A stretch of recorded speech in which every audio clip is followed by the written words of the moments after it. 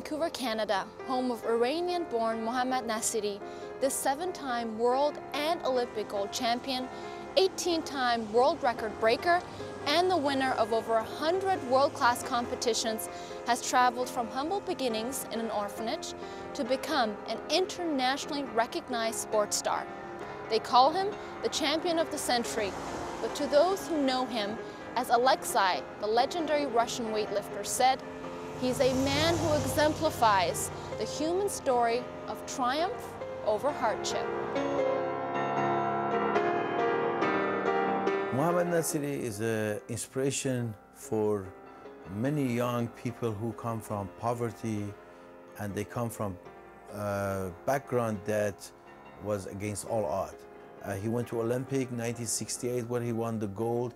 1972 he won silver in Olympic, and 1976 in Montreal he won the bronze. And he was preparing himself for the Olympic in Moscow, where you know, the funniest story happens. There was all this chaotic situation in Iran, and many people were accusing Muhammad. A crowd, people went crazy. They went after Muhammad and they started beating him up. And he said at that moment, all he was thinking about to protect his hand, putting his hands under his arm, protected, so he doesn't damage his hand, because he was preparing himself for Moscow, where he was thinking that he's gonna get another gold. Muhammad went to win 5 world championship gold. He won many silver and many bronze, and also he won many Asian championship. And altogether, as I hear, he won over 100 medal and championship around the world in many international categories and many international competition. من محمد ناصری هستم. I am Mohammad Nasiri. I was born in Tehran in 1945.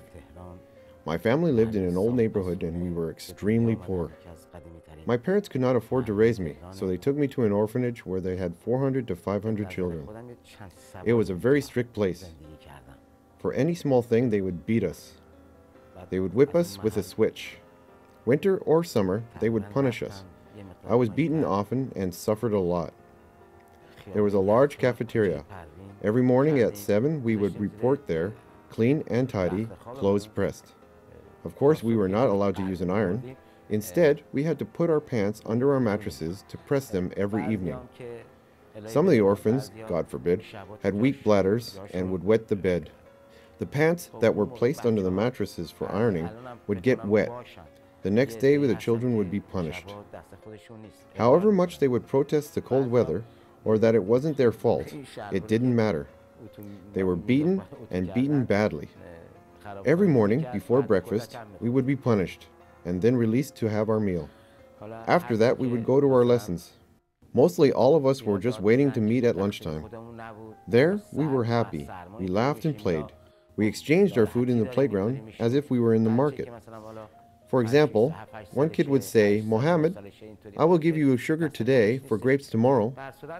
And I would say, "Okay." We lived like that. My name is Wayne Wilson. I was national champion of Canada for 7 years and Olympic team member in 1972. I remember the first time I ever saw Muhammad Nasiri or heard about him. It was the 1968 Olympics. I was an 18-year-old weightlifter who was just starting out lifting. I'd been lifting for a little over a year. And I was watching highlights of the Olympics on television live, and I saw this man I'd never seen before, I'd never heard of as a weightlifter, do an amazing clean and jerk to win the gold medal at the 68 Olympics. And it was such an inspirational sight that my spine tingled with the excitement and the awe of what he had done, tremendous accomplishments that he had done in making that amazing lift, almost 3 times body weight.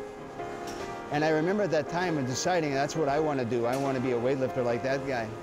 And he did an amazing backflip after he won the gold medal. And I remember he came out and he raised his arms before he started to lift, and he said something I may in all respect, I don't know if I'm quoting it correctly in Iranian, I think he said Allah Alice, and he put his arms up in the air and he went down and did this amazing lift and brought home the gold to the cheering and did a backflip, and then it's just an amazing moment in television for me. He was the champion, but he was also a man who made everyone on the team, and you could tell by the way he treated people, treated them as worthy people, equals, that made everyone feel comfortable in his presence, which is usually the mark of a great leader. And I remember seeing Mohammad from subsequent competitions and always noticed how well he interacted with every other country, regardless of the language differences and religious differences and political differences of that era, of the old Soviet Union and the East-West conflict and all the different things that were going on in the world at the time. East or West, no one had any problems identifying with Mohammad as a human being. Everyone admired him, liked him. Some, I'd go so far to say, loved his personality and his generosity and kindness to everyone. And over the years, I've always used Mohammad as an example of what an athlete should be in public and how they should deport themselves, how dignified they are, but also how generous and warm and humble, a level of humility for.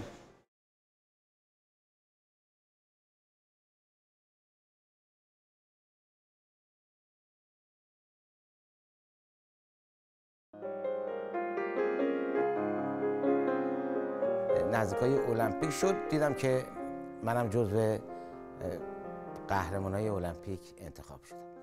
I was invited to the Olympic training camp for 1964 in Tokyo. My weight was only 50 kilograms. That was 6 kilograms underweight.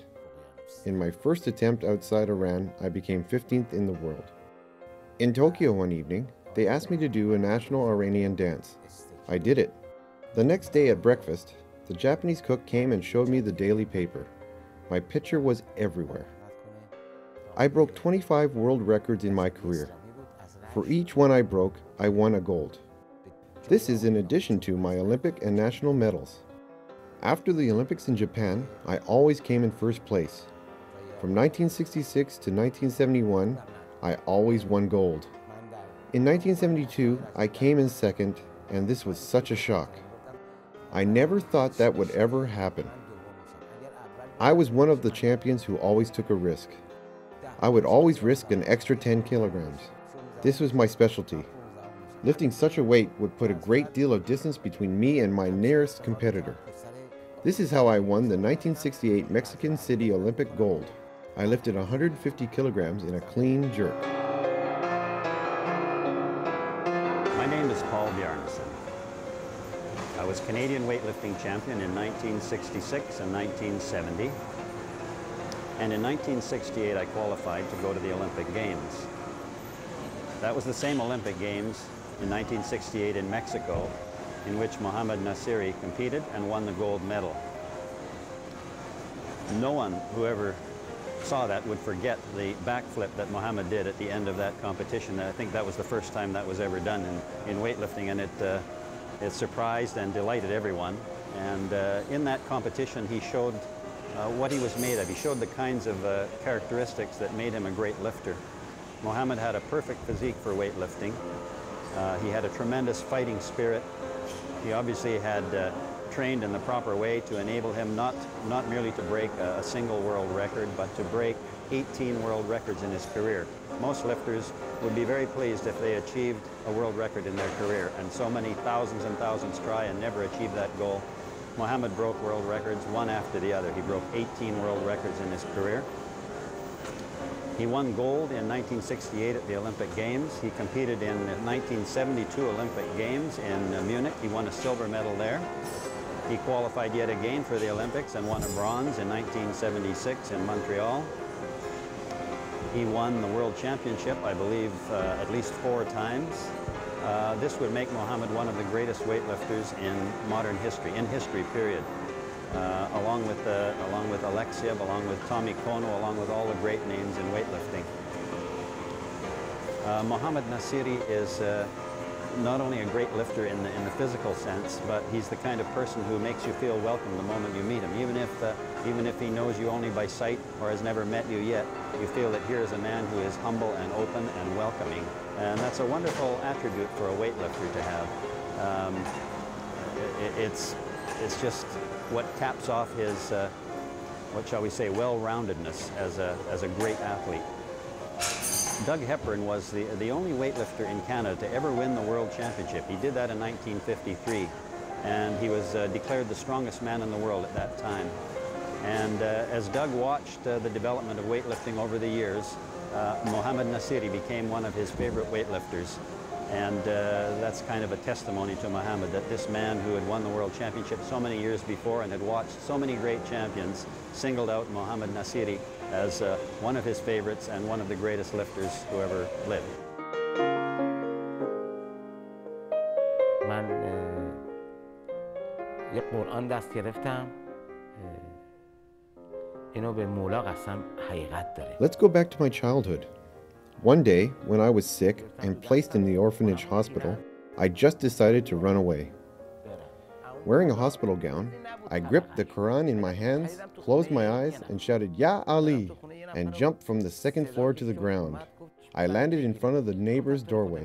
The owner of the house came running out at the sound of the crash. He grabbed onto me and I begged him not to send me back to the orphanage. I said, I had not seen my parents for a long time and I missed them. So the man let me go. During that time, the orphanage supervisors discovered that I was missing and came after me.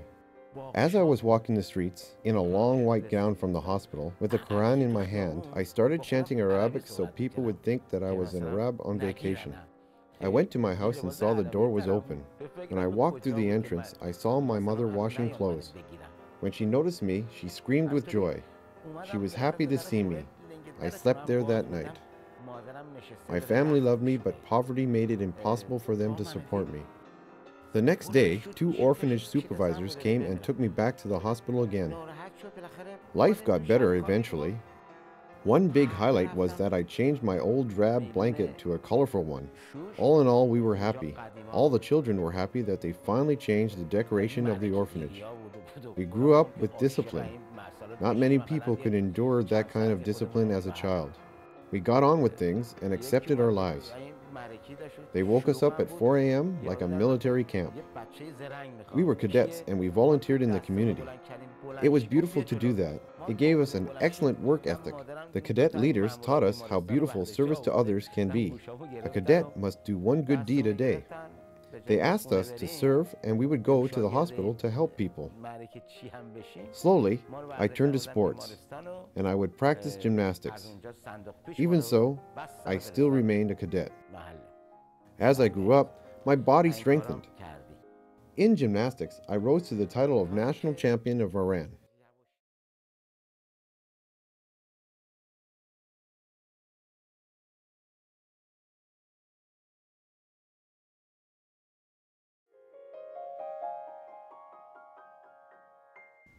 Salam. My name is Don Bell, and I'm the Member of Parliament for North Vancouver in the Government of Canada. It is my pleasure to speak to you today and tell you a little bit about my association with people, Persians who have come to Canada to make it their home and who come here to visit. North Vancouver, and in fact the whole North Shore, is a very popular area in Canada. It's one of the 2 main areas, Toronto and Greater Vancouver and the North Shore, that people from Iran feel that it's very much like Tehran, so I'm told, and they feel very comfortable here. People from Iran, the Persians that I have met that have come to Canada, are very good citizens. They are very interested in Canada. They want to be part of Canadian society. They bring their culture to Canada, and it enriches us. It makes it, Canada is a mosaic of a variety of cultures. Now, examples that I've got of gentlemen that I've met, one is Muhammad Nasiri, who is a very famous Persian in the sporting world. He's a world champion, been to 4 Olympics and won very many titles in his field of weightlifting. Can lift 3 times, I think he's the only person that can lift 3 times his own weight. and he's known as one of the athletes of the century. My name is Dieter Stam. I'm coach of the Semi-Weightlifting Club here in South Surrey, British Columbia, Canada. And I've come to talk to you about Muhammad Nasiri, one of the finest weightlifters that was ever produced on this planet. I had the good fortune to meet Muhammad Nasiri in 1973, the fall of 1973, at the Senior World Championships in Havana, Cuba. This was an exciting competition for me as a referee.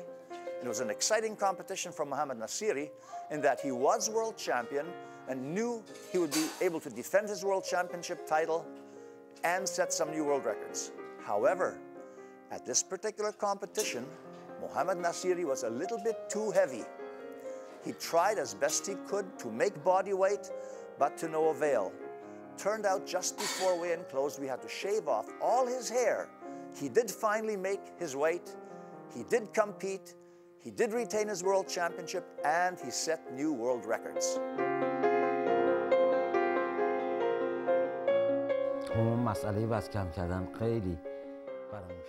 One problem I always had during my career was that I had to lose 12 pounds for every competition. Since my body was mostly muscle, it was very difficult. I had to sit many hours in a sauna and take diuretic pills. At one stage, I went to Iraq to coach a team for a competition. There were political problems that I did not know about. I planned to do a pilgrimage while in Iraq. I prayed at the shrine of Imam Reza. Suddenly, the Shah of Iran called and said he did not want me to coach. He wanted me to compete the next night instead. I had to lose 10 pounds in one night. There was no choice but to compete. There was no good sauna. I found one facility only and wrapped myself in a blanket.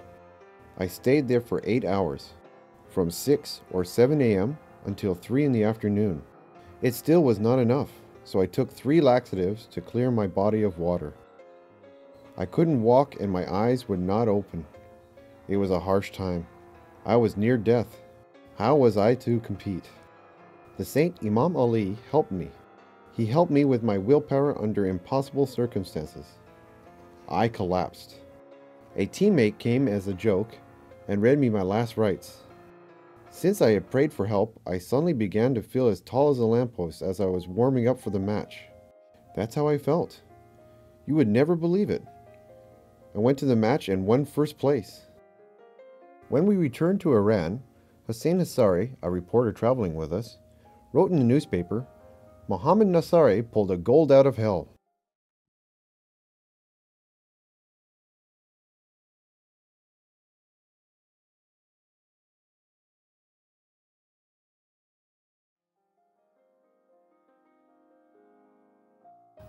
My name is Mlađan Mike Talek. I am Vice President of Canadian Weightlifting Federation over 14 years. I'm a member of the International Weightlifting Federation Technical Committee, and I'm a member of Canadian Olympic Association. I know Muhammad Nasiri a long time. During my career in weightlifting, I was weightlifter in former Yugoslavia, and he was for us like idol. Everybody talking about him because he was one of the greatest athletes in the world for us. I have a chance to meet him first time in Barcelona Olympic Games, where I was coach for the Bosnian Olympic team, weightlifting team. And after, on many occasions, I saw him here in Canada when I came in Canada, because he lived in Vancouver, in the same city where I live.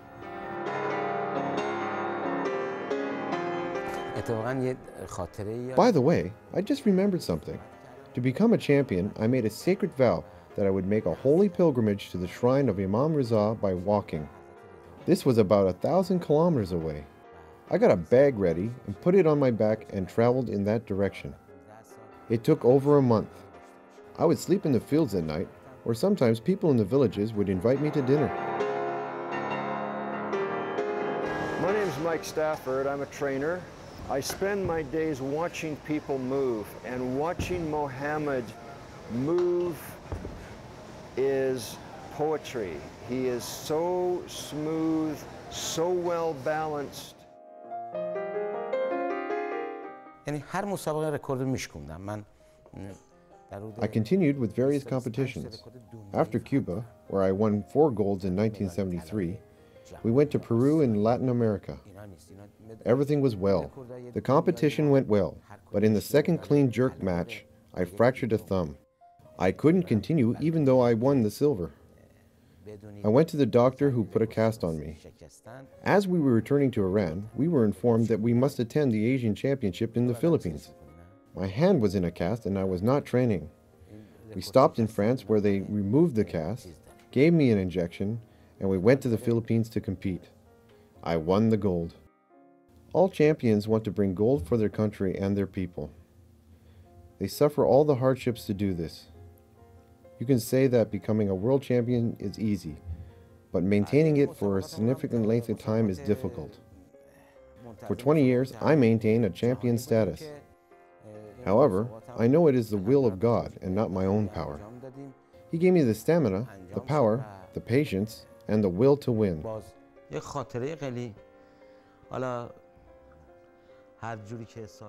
In the 70s, I came from a gathering about 1 o'clock in the morning.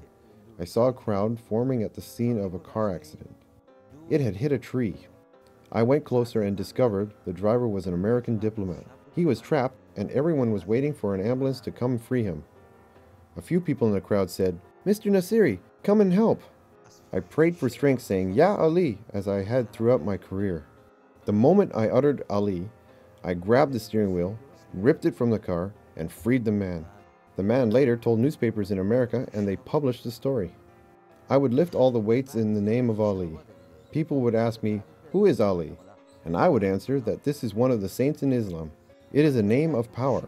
Ali lifted the gate of Kibar.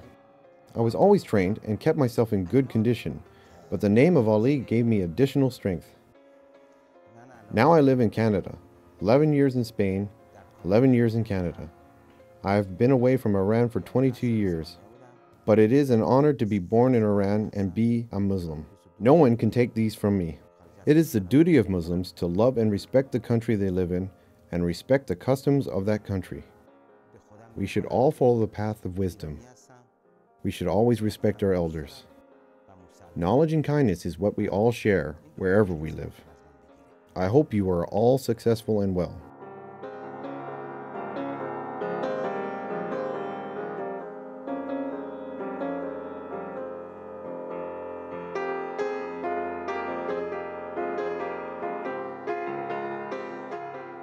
Mr. Nasiri continues to live a quiet life right here in Vancouver, and as Hossein Razadeh, the current weightlifter champion, said, his nobility of character is a beacon to his friends, while his international achievements serve as a light to those who aspire to greatness.